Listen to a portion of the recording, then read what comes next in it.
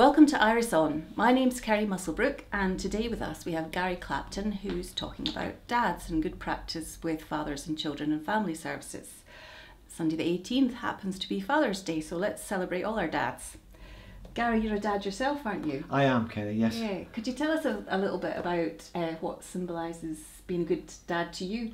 We've asked you to bring like an artefact or something that reminds you of that.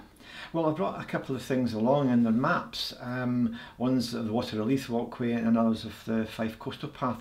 And they symbolise for me the events I do every year with my older son. We go walking and sometimes we stay over a couple of nights, and I've just begun to sort of start working with my younger son.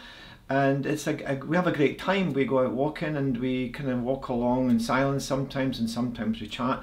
But it's for me it's a symbol of just being close. Mm-hmm. And you know, we don't have to talk about things, but we end up doing so. And sometimes it's a really pleasurable silence. But either mm-hmm. way, I've been really committed to this walk. Time was when the oldest one was 12, my oldest son anyway.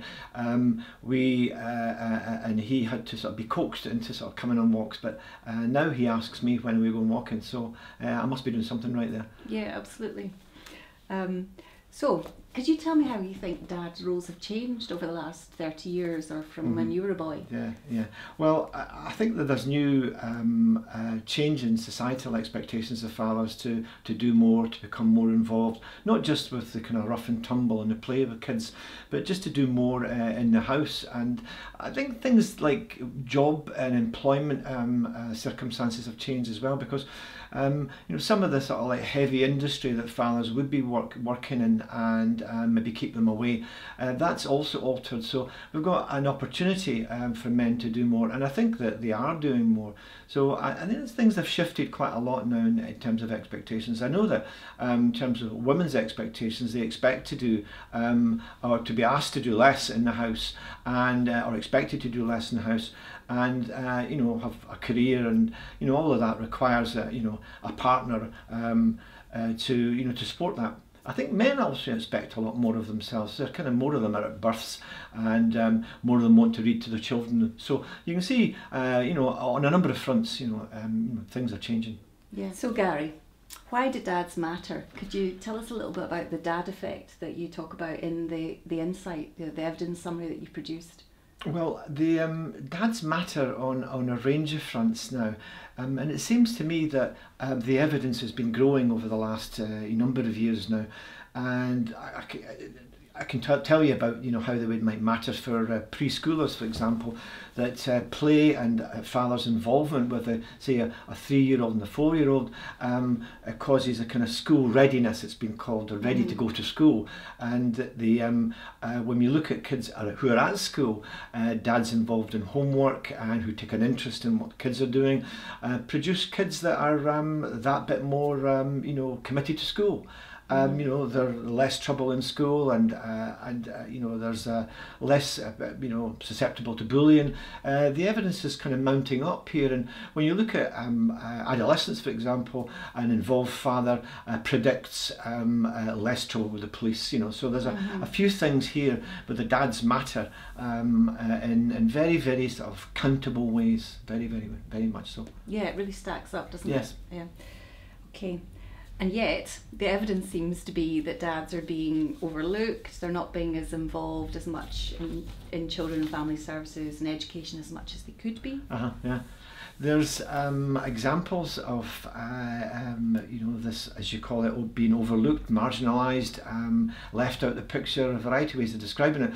I mean, take for example the story I heard the other day there about a health visitor who comes to the door and is greeted by a man with a baby in his hands, and she'll look round his shoulder and said, "Where's mum? Is mum in today?" And so that kind of summed a few things up for me. But there are other things too, like school. For instance, if you're enrolling a kid in school, it's a bit patchy whether the school enrolment process will allow or ask for both sets of parents. And this this is particularly important for fathers who don't live with their children, so that their details are also on record with the school. And I would stress it's not just fathers, it's father figures as well, and so that could include grandparents, grandfathers and so on. But when it comes to social services, they too kind of miss a trick sometimes, particularly when it's in child protection and there's a possibility a child might come into care, and we haven't actually assessed, for good or for bad, whether the father's networks, his mum and dad and his brothers and sisters, might be able to step in and stop the kid from coming into care. I mean, there are other examples too. I mean, last year's Eat Well, I think it was called, or Eat Healthy campaign by the Scottish Government was launched with a lot of women sort of waving wooden sticks and spatulas in the air, campaigning for better food and better meals. And all the videos that went on the government website were just women cooking.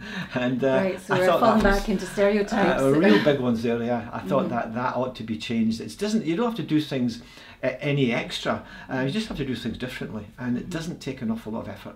Yeah, and I think that's a nice point to think about some of the practical things that you mentioned in the insight about what you can do to bring dads, to include dads in all of this. Yeah. Could you maybe give us a couple of examples? Well, as I said, I think schools could do something different by reaching out to fathers, but there are also things like be careful about how you use the word parent, because society, when it hears parent, thinks mother. So I think that mother and father, toddlers groups would work better. It's a bit clumsy, but it gets out of that kind of like mothers are expected to be the ones who do things. I think that letters in school bags, for example, are generally only read by mum, and it's important that these letters are particularly addressed to mum and dad. And as I said earlier, especially the case where dad might not be living at home. I think in social services, I would like to see some of the publicity for the children and family services, for example, foster care, daycare and so on. I'd like to see that have more dads in the picture. It's often the case that an advert for services for children and families has just got a woman only. And I think that could easily be changed, right? It's a matter of sorting out the copy. Yeah, it's been mindful of these important that's right. things. Yeah. Okay. Well, thank you, Gary. It's been a pleasure having you. And to read more, please pick up the insight. Thank you. Thanks, Kerry.